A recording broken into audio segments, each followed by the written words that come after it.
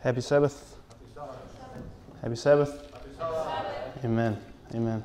Thanks, Canon, for that song. Amen. Amen. That was beautiful. My name's Orion Ka. I'm a member of a ministry called Preaching Place with my brother Josh. It's a blessing to be here for the first night of In This Generation. And as Josh said, we encourage you guys to come back next week, if you can. If you're able to, invite your friends. And tonight we're just going to study God's Word. We're going to get straight into it. So I invite you to bow your heads with me and pray and as we study God's Word. So let's bow our heads. Our Father in heaven, Lord, we just want to thank you so much, as Canon just sung, Lord, that you've given us the experience of a refiner's fire. And Lord, we know that every single one of us is going through that, through the various trials and experiences that we are going through even this week. Lord, we just want to pray that as it is your Sabbath, Lord, you might give us the rest that you want to give us.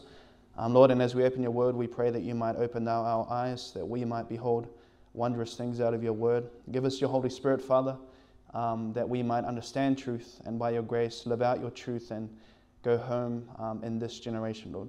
Thank you for hearing our prayer. May your angels abide with us and may you hedge around us, Lord.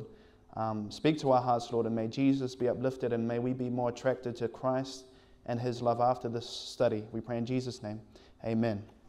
Amen. So a few things, just if you have a phone, please turn it off just for the, as we study. Secondly, if you don't have a Bible, please grab a Bible. One of my friends once said, it's better that you come to church without shoes than without your Bible. Amen? Is that true? It's better you come to church without shoes than without your Bible, because you don't want to just hear what a man says. So the message today, it's 8:13. The message today is entitled, God's Heart Breaks Too. Now, we're going to be studying God's Word today, and we're going to open this session in this generation with a study about God and the work we have to do. So I want us to begin in the book of 1 Corinthians chapter 15. Now, this text is where we're going to begin today, 1 Corinthians chapter 15. And as you guys go there, I want to quote a passage which is found in Matthew chapter 24, verse 14. Now in Matthew 24, verse 14, we're going to 1 Corinthians chapter 15, verses 1 and 2. But I'm quoting Matthew chapter 24, verse 14. So 1 Corinthians chapter 15, verse 1 and 2. Before we read that, I want to read this verse here. The Bible tells us in Matthew chapter 24, verse 14, and this gospel of the kingdom shall be preached in all the world for a witness unto all nations, and then what? The end shall what? Come. So that verse makes it clear that there is a cause and there's an effect. The cause, the thing that will cause the end to come is what? The gospel will be preached where? Just in Marrickville? Everywhere in the whole world. So we see that there is a cause and there's an effect. What's the effect? We want the end to what? Come.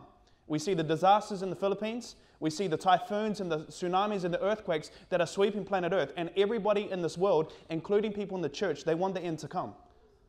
And the Bible makes it clear that something has to happen. And what has to happen? The gospel has to go where? To the whole world. Now, this is not just any gospel, but it's the three angels' messages. Everlasting gospel. Josh said it. When you read the book Testimonies to the Church, volume 9, page 19, Ellen White writes, nothing else is to absorb our attention besides these messages. And so this is so important because we want the disasters to end. We want the havoc on earth to finish. But God says there is a work to do to bring that about. Does that make sense? Yeah. There's a work that we need to do. And 1 Corinthians chapter 15 tells us what the gospel will do when it is preached. Are we there? 1 Corinthians chapter 15, are we there? The Bible says there, reading verse 1, the Bible says there, what does it say? Moreover, brethren, I declare unto you the gospel which I preached unto you, that also ye have received, and what? Wherein ye stand. So what's he talking about? What's Paul preaching here in this verse? The gospel, right? And we see that the gospel has to go where so that the end might come? To the whole world. But notice the function, or notice what the gospel can do in the life of an individual when it is preached. What does it say in verse 2? In verse 2 it says, by which also are ye saved. So by the gospel will bring about an experience of salvation. Does that make sense? That's why Romans chapter 1, write this down, we're not going to go there, but this is why Romans chapter 1 verse 16 says, "For I am not ashamed of the gospel of Christ." Why? For it is the power of God unto what? Salvation. That's the same as being saved, right? It is the power of God unto salvation to anyone? To those that believe. Romans chapter 1 verse 16, to the Jew first and also to the Greek. Now first we saw that the gospel must go to the whole world so the end might come. But the reason why the gospel must go is because in the gospel is found power to bring about salvation. Does that make sense? And it's not just any gospel, but it's the everlasting gospel. That's why we're here as Seventh-day Adventists. But notice what Paul said. It's to them that believe. Now, when you read James chapter 2, verse 19, the Bible says, "Thou believest that there is one God. Thou doest well. The devils also believe and tremble." So that means that to believe in Christ is not just to confess with my mouth that Jesus is Lord. Because Satan confesses that Jesus is the Most High. When the demoniacs came to Jesus and Gadarenes, they fell down, they were inside the demoniac, and they fell before Jesus, and they said, "Hey, what have we to do with you, Son of the what? Most High." And so we see that people must receive an opportunity to accept the gospel and to believe it so that they might experience salvation. Are we following? Does that make sense? Now, understanding this, go to Romans chapter 10. In Romans chapter 10, we see something that God wants to bring to our attention. If the gospel has to go to the whole world, because the gospel has in it the power of God unto salvation to those that believe, people need to have an opportunity to actually believe. Does that make sense? If people need to receive salvation and to accept it, they need to receive an opportunity to do that, right? Does that make sense? Now go to Romans chapter 10. We're going to read verses 13 to 15. And I want you guys to think. Think. God gave us minds to think. Amen? God gave us minds to think. That's why we go to school, we get educated, we learn a trade, because God gave us a mind to think. So are we following so far? Amen. Now, Romans chapter 10 now deals with this question. If the gospel has power in it to bring salvation, and if the gospel has to go to the whole world so that someone might accept it and it might bring about the end, how is the gospel going to get to the world? Romans 10, are we there? Verse 13, are we there? Please say amen when you're there so I know you're there. Amen. Verse 13. The Bible says, read with me, "For whosoever shall call upon the name of the Lord shall be what? Shall be saved." Verse 14, we're going to read. Now, what did it say? Whosoever shall call upon the name of the Lord shall be what? Saved. And salvation comes as a result of accepting the message found in the everlasting gospel, and the gospel will go to the whole world so that the end might come. But then the question is, how is the gospel even going to get to the world? What does it say in verse 14? Paul addresses this question. It says in verse 14, he says there, "How then shall they call on him in whom they have not believed? And how shall they believe on him in whom they have not what? Heard. And how shall they hear without a preacher?" Verse 15, read verse 15 with me. "And how shall they preach except they be what? Sent." Then it says there, "As it is written, how beautiful are the feet of them that preach the gospel of peace and bring glad tidings of what? Good things." So here Paul makes a very practical question and analysis, and he says, listen, yes, the gospel must go to the world. Yes, so that the end might come and the tsunamis, the disasters and the deaths, yea, the innocent deaths may stop, but somebody's got to take it. Somebody's got to take it to the world. Amen? Amen. Somebody's got to take it. Now notice the statement found in Christ Object Lessons, page 229, paragraph 3. It says there, "We are not to wait for souls to come to us. We must seek them out where they are." When the word of God has been preached from the pulpit, the work has just what? Begun. Not finished. The work has just begun. Why? Because Paul said, "How shall they believe on him whom they have not heard? How shall they call on him in whom they have not heard? Believed. And how shall they believe on him in whom they have not heard? And how shall they hear except what? Without a preacher. And how shall he preach except he be what? Sent. So God makes it practical that people need to be sent to the world so that the world might have an opportunity to accept the message of salvation in the everlasting gospel. Does that make sense? Now it says here, there are multitudes who will never be reached. Who will never be reached by the gospel unless it is carried to them. There are people that are sitting in their homes that are waiting to hear about Christ. There are people that are sitting on the street lonely and cold. And God says we're not to come to church every Sabbath and just socialize here and forget about the world. I've been to churches where churches have not done outreach for 3 years. They have not used their capabilities that God has given. And God says, do you know what we're told?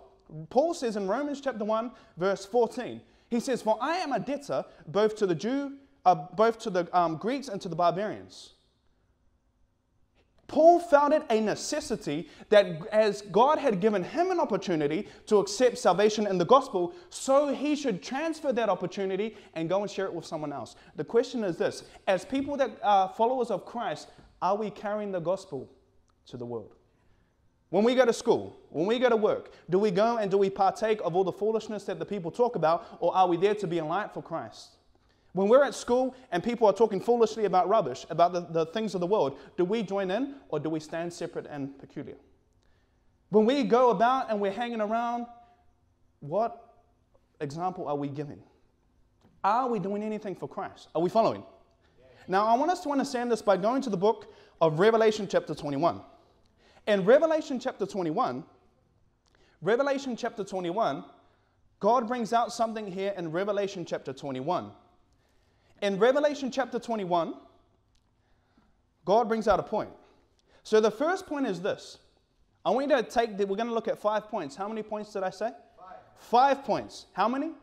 5. Now, the first point is this. The gospel commission has been placed in our hands to fulfill. Because God said that the gospel must go to the world that the end might come. But Paul says, how can the gospel even go if nobody actually goes? So that's a commission to the church. That's a commission to the church. The church needs to be more than a social place. It needs to be social so it can bring others to be social with them.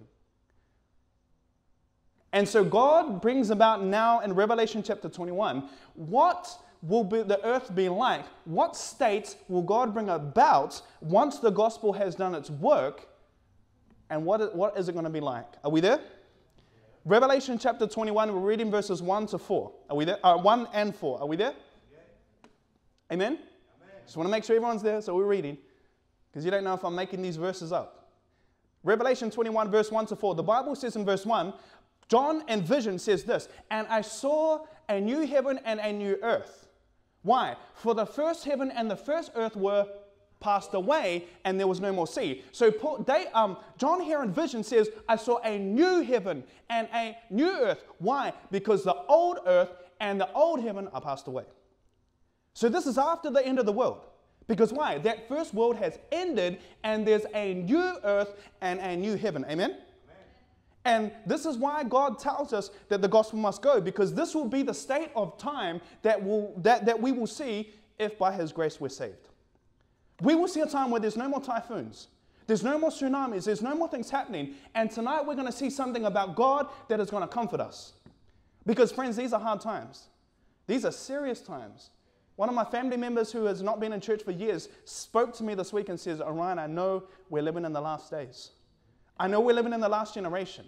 And now go to verse 4. I want you to see this. In verse 4, we see in detail the things that will not be in this new earth.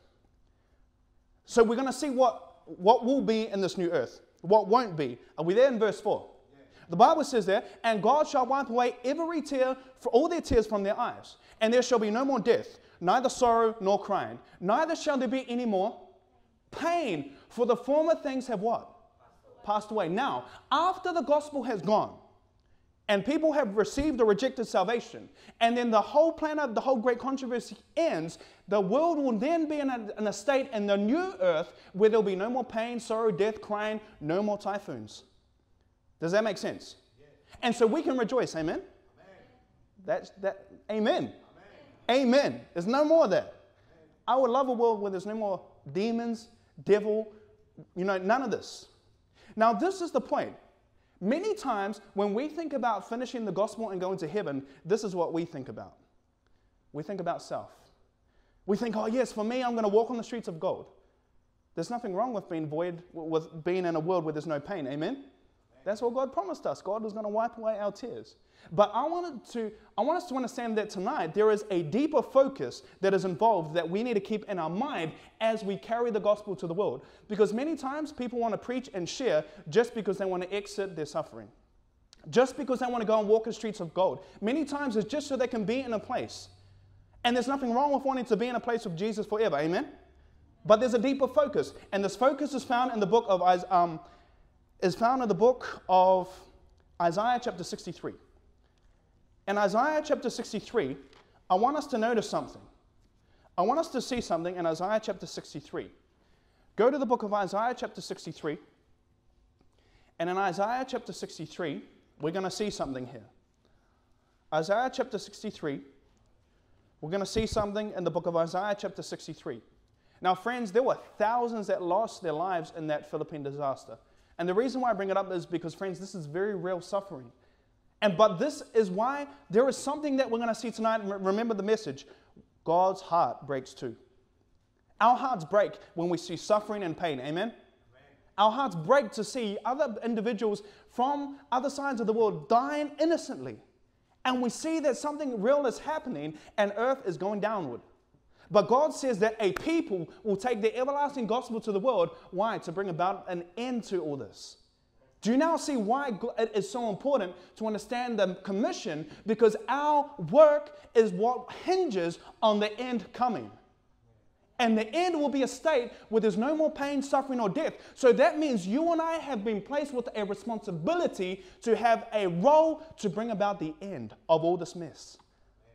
God has put it in our hands in cooperation with Him to bring about the end. Does that make sense? And in the end and in the new earth, there will be no more pain. There will be no more sorrow, no more suffering. So instead of coming to church, dilly-dallying, God wants us to be fully for Him. Not half His, wholly His. Now in Isaiah chapter 63, I want us to see something. Many times when we think about suffering and pain, we think about it in relation to ourselves. We think, which is true, that God will wipe away whose tears? All our tears from our eyes. But friends, I want us to see something tonight that is going to help us to refocus and add to that picture. Are we there in Isaiah chapter 63 verse 9? Isaiah chapter 63 verse 9, are we there? The Bible says there, speaking of Israel, of God's people, in all their affliction, read that with me. He was what? Afflicted. Let me read that again. In all their affliction, what? He, who's the He? Jesus, God. Did you catch that? In all their affliction, who was afflicted? He was afflicted. So friends, in the tsunamis and the typhoons, who has been afflicted even today? Jesus Christ. Did you catch what we're just reading? In that verse, in their affliction, He was afflicted. So that is to say that the suffering that will be gone is not just man's suffering, but God's suffering. God's heart breaks too. Go to Judges chapter 10. I want you to see this too. Another verse, Judges chapter 10. Joshua, Judges. We're going to Judges chapter 10, and we're going to be reading verse 16. Judges chapter 10, verse 16. I want you to see this. Because friends, many times when we think about taking the gospel to the world, our motivation is that I want my suffering to stop. I want my issues to stop. I want my pain to stop. But friends, what about God's pain? What about the pain that God goes through? What about the pain that He goes through? And we're going to see that there is something powerful about God's love in this picture. Judges chapter 10, are we there? What does the Bible say there? And they put away the strange gods from what? Among them, and his soul was grieved for what? The Judges chapter 10 verse 16. Read it with me. Let's read again. Are you there? Yeah. The Bible says there, Judges 10, 16. It says, and they put away the strange gods from among them, and what? His soul was what? Grieved for who? Judges chapter 10 verse 16. Are we there? The end of the verse I'm reading. And his soul was grieved for the misery of Israel. God grieves too. God's heart grieves too. So when things are happening on earth, when people are deciding to commit suicide, when people are trying to drug themselves up for a high hit, God suffers too. God is not separate from the suffering. Are we following? Yeah. The suffering that happens on earth, God is not separate from it. So we need to keep in the picture, yes, we want the end to come, amen? Why? Because it'll be the end of no more death, sorrow, suffering, crying, or pain, amen? But then we see that so many times we focus on our pain, our issues, our suffering, but God suffers too. God suffers too. And that's so comforting to know that when I'm suffering, God is not separate from suffering. God does not sit back and go, wow, look at these people suffering. No. God does not do that. What did God say in Genesis chapter 6? We're not going to go there, but I'm going to quote it. What happened in Genesis chapter 6? It was the flood. And the flood did what?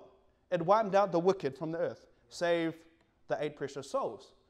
But what happened, Genesis chapter 6, I want you to hear this. Write this down. We're not going to go there for sake of time. But Genesis chapter 6, another third instance of God grieving, suffering with man. Genesis chapter 6, verse 5, the Bible says, and God saw that the wickedness of man was great on the earth, and that every imagination of the thoughts of his heart was only evil continually. Now notice verse 6 of Genesis chapter 6. It says, and it repented the Lord that he had made man on the earth, and it grieved him at his heart. God's heart breaks too. God's heart breaks too. And the reason why I brought this message tonight is because in this generation, we want to do a work to take the everlasting gospel to the world in this generation so that the end might come of suffering, pain, and death. But friends, the focus is yes, our pain and suffering will stop, but God's too. God's too. Many times we think of ourselves. Many times we think, I'm suffering. Friends, when you're crying, no, this is a powerful statement. Read this next one. This is found in the book Amazing Grace, page 189, paragraph 5. Can you read it? Can you see it? Yeah. Amen. Now, this is deep. Read it with me. It says, not a sigh is breathed, not a pain is felt, not a grief pierces the soul, but the throb vibrates to the Father's heart. Let me read that again. Not a sigh is breathed. When you sigh, when you and I might cry, not a sigh of yours is breathed. Well, if you sighed this week because of the trouble, listen to how God feels with you. This is deep. Not a sigh is breathed.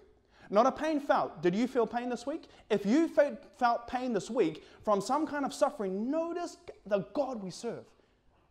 Not a pain felt. It says, not a grief pierces the soul, but the throb vibrates to the Father's heart. If that's not love, I don't know what is. That is love. Because friends, why? This tells me that the suffering that God has been going through didn't begin on the cross. It didn't begin in Gethsemane, nor did it even begin when he came here as a man. It began as soon as sin began. Did you catch that? God's heart has been broken long before you were even born. Because sin separates him from his people and it draws a distinct barrier to his people, and God's heart breaks. Do you know how deep that is? Do you know when an individual says to God, God, I don't want you, and they reject him? Do you think that breaks God's heart? That breaks God's heart. But God does not get broken. God gets slapped in the head and he gets broken. And God not only takes the rap, he even suffers with that person. So every pain felt, this is powerful because why? Every pain that was felt in that typhoon, God felt every person's piece of pain. That's deep. Many times when the atheistic world, the skeptic world looks at this controversy, they look at God as being separate from suffering. God is not separate from the suffering. Do you know every individual that died in that typhoon, God felt every single inch of pain? Why is this key? Because friends, God suffers too. God is suffering too. And that is very key because that is wonderful to know that a God of love is above us. God's heart breaks too. Go to the book as we close of Romans chapter 8. Romans chapter 8. Romans chapter 8. Romans chapter 8. In Romans chapter 8, we're going to read a verse. Romans chapter 8. Romans chapter 8. We began the message by saying that God, the gospel has to go where? Come on, speak to me. The gospel has to go where? To the whole world. Preached as a witness, and then what? The end will come. The end will come. But then we see that the gospel, why does it need to go to the whole world? Because God wants to give every individual an opportunity to receive salvation. Amen?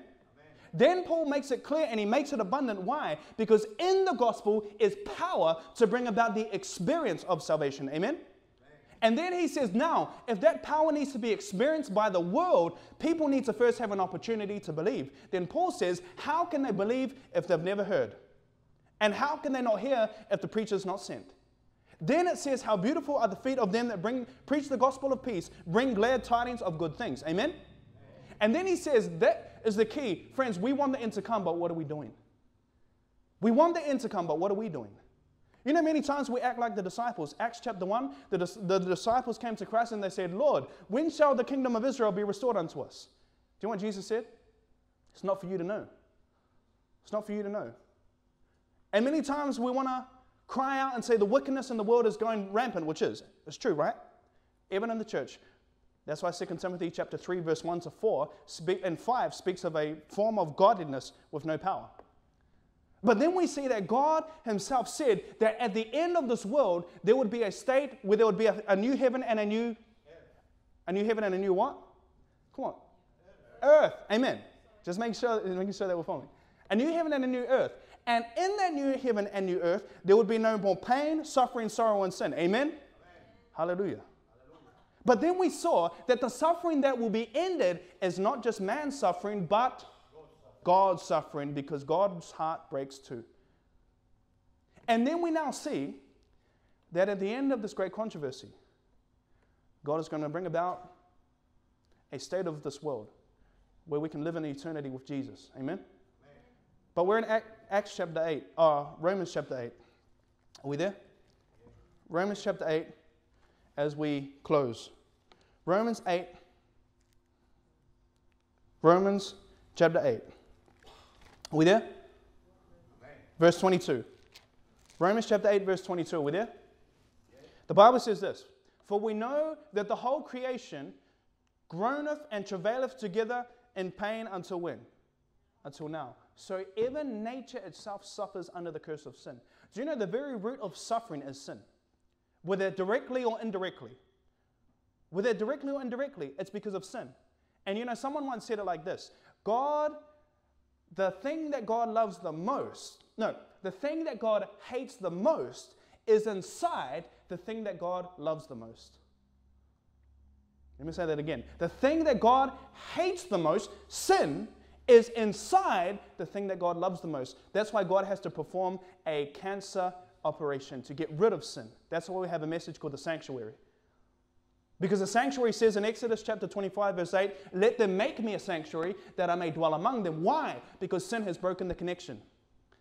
And then we see now in Romans chapter 8 that even the whole creation groans together. You know, this is why there's tsunamis and typhoons. Because as the moral laws of God have been broken, read Isaiah chapter 24 verses 4 through 7, you'll see that.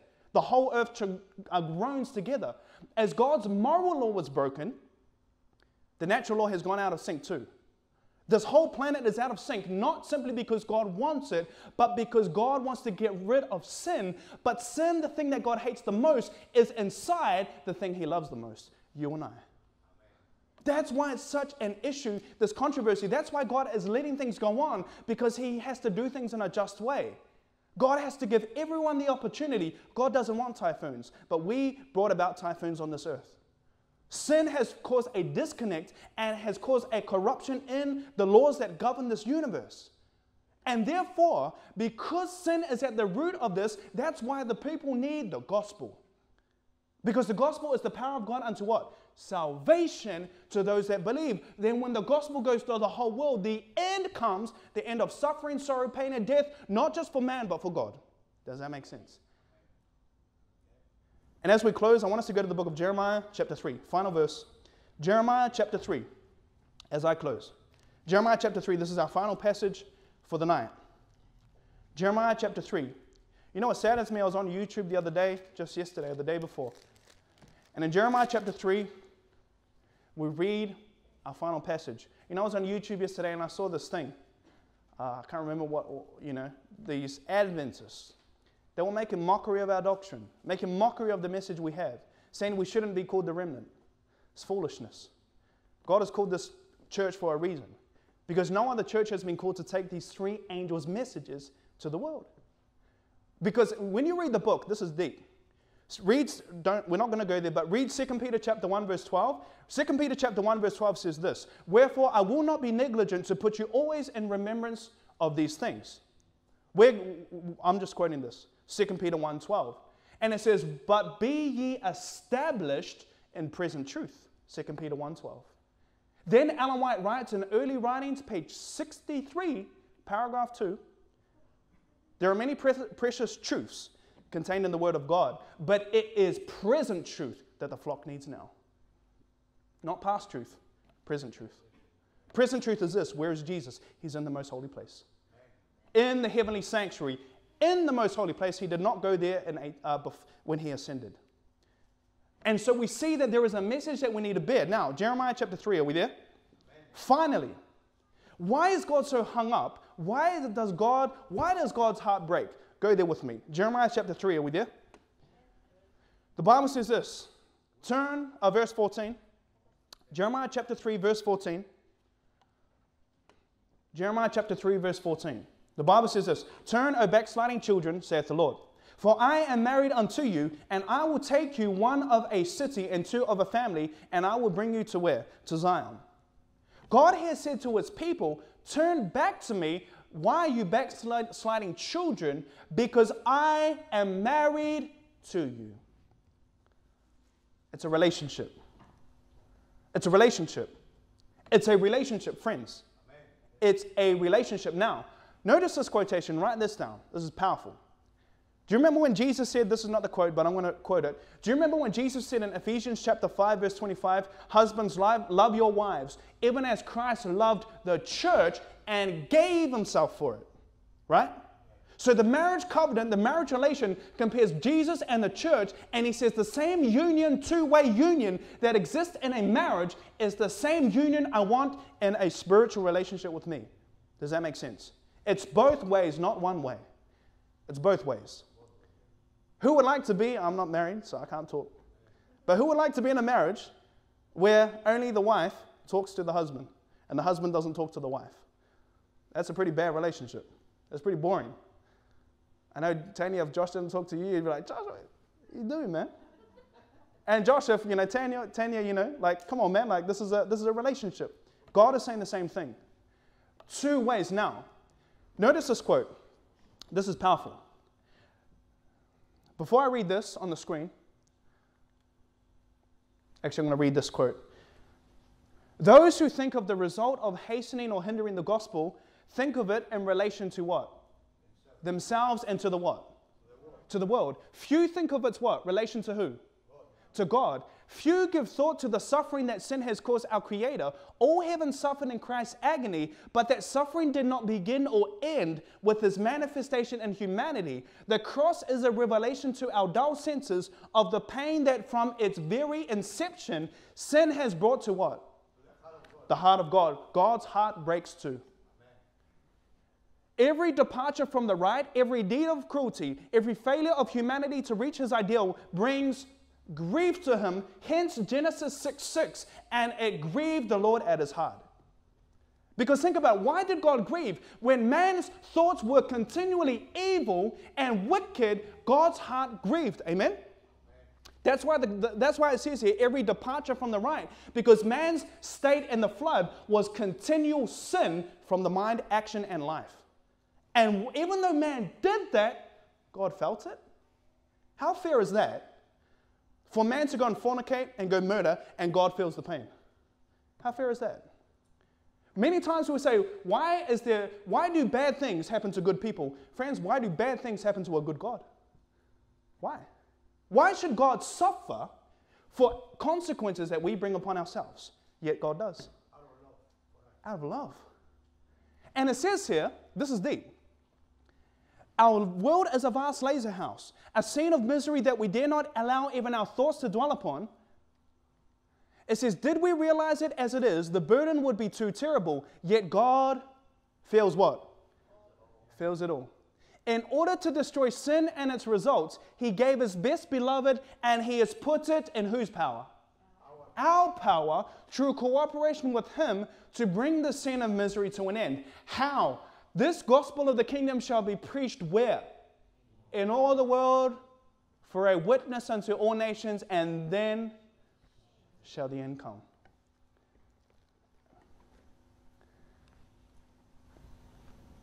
Paul said clearly, how shall they believe in whom they have not heard?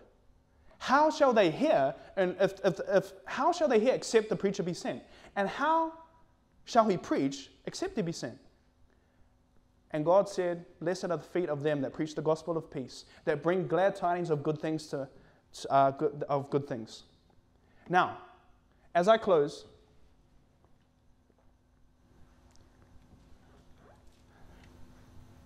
the satisfactions of true friendship are possible because of mutual need and mutual fulfillment of need.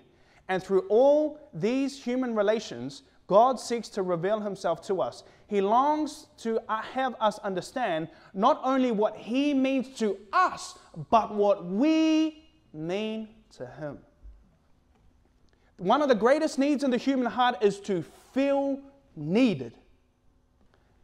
To feel the need of this one we love, to know that one feels our need, this constitutes the basis of true fellowship. If you had a marriage that only the man felt like he needed the wife, but the wife did not feel like she needed the man, that's not a relationship. A relationship is when one feels the need of the other, and so vice versa. Amen? Amen. You want a relationship like that. Friends too. You don't want to be friends with people that don't want to be friends with you. Obviously, like in that way, like, I'm not saying you shouldn't love your enemies, but it's very hard to do that. God said, love your enemies. But it says here, the husband and wife who have such an experience enjoy a foretaste of heaven. The point is this. Do you know God feels like He needs you? God feels like He needs you. So many times, this is what breaks God's heart. This is what breaks His heart. Not so much, and it is, we need God, amen? But friends, God feels like He needs us. That's why Jesus was willing even to go to the tomb, not knowing whether He would come out of that.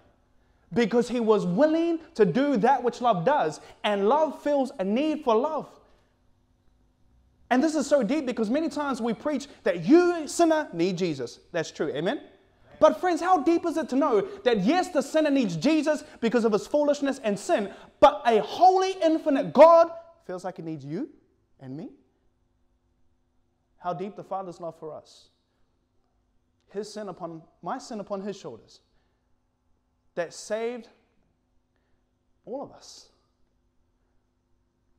And friends, the appeal was this. As we read clearly, the Bible said from the beginning, and this gospel of the kingdom shall be preached in all the world for a witness unto all nations. And then shall what? The end come. But then we saw that we want the end to come, amen? We don't want no more issues, no more murders, no more rapes, no more sin. But God says the gospel must go to the world. Why? Because the gospel is the power of God unto what? Unto what? Salvation to who? To those that believe. To who? To everyone that believeth. But then Paul says, how shall they believe except they what? Hear. And how shall they hear except there be a preacher? And how shall there be a preacher except he be sent? Then God told us that this is why we hear it in this generation. Because we're equipping to be those people that preach the gospel of peace and bring about the end. And then Paul said clearly, why the end? Because at the end there will be no more suffering, pain, or death. Not just for man, but for who? For God. Because God's heart breaks too. And then we see that our gospel commission in this generation is that God is calling a people to not mimic Usher, to not go around mimicking all these celebrities, start reading novels, spending time in video games and all these foolishness. God has called a remnant to stand for truth, present truth. And Ellen White writes in Education 271, with such an army of workers as our youth rightly trained. And friends, this is why we're here in this generation. Because we want to be rightly trained. To be those people that bring about the suffering. Friends, that tells us, as I pray, you and I have the power in our hands by God's cooperation to bring this foolishness to an end. Do we not want to go home? Amen? Amen. Now, what are we going to do about it? What are you and I going to do individually to carry this message to the world? And if it's your desire, as I pray, to say to the Lord, Lord, here am I, send me. I'm going to pray and just close this message, and Josh is going to announce the final song. But if you want to say to the Lord, Lord, here am I, send me, because the Lord is saying, who shall go for us? I want to ask you to stand to your feet. If you want to make a commitment to God, to say, Lord, here am I, send me. And to say, Lord, it's not just because of my pain, but because of your pain. I want you to stand to your feet as I pray. I'm going to pray. Father in heaven, Lord, I thank you so much that you've told us that you see us as your bride, that you see us so precious, that you see us as your bride and that you're married to us. And Father, we want to thank you so much that you feel like you need us, just as probably way infinitely more than we feel that we need you, Lord. But Father, we just want to thank you so much that in this suffering world, that we are not alone in the suffering. You have told us that you are suffering more intensely than we could ever imagine. And Father, we want to thank you so much that not only will this gospel work go to the world and it will bring about an end of suffering for us, but it will also bring about an end of suffering for thee, for you. Lord, we thank you so much that in all this suffering, we know that you are acquainted with our griefs. You have carried our sorrows and you have borne them for us, Lord. Father, thank you for hearing our prayer. Thank you for being with us, Lord. We know that this world is in havoc and you need to send people. And you're asking us today, Lord, how shall the people believe and hear if no preachers are sent? So, Father, here we are. Send us. Take our lives and let them be consecrated, Lord, to thee. May we be faithful gospel missionaries in this generation so that we can go home and that we can no longer break your heart, Lord, but that we can fulfill the needs of your heart, which is to have every single one of us there. Thank you for your love and thank you for your mercy. We pray this in Jesus' wonderful name. Amen.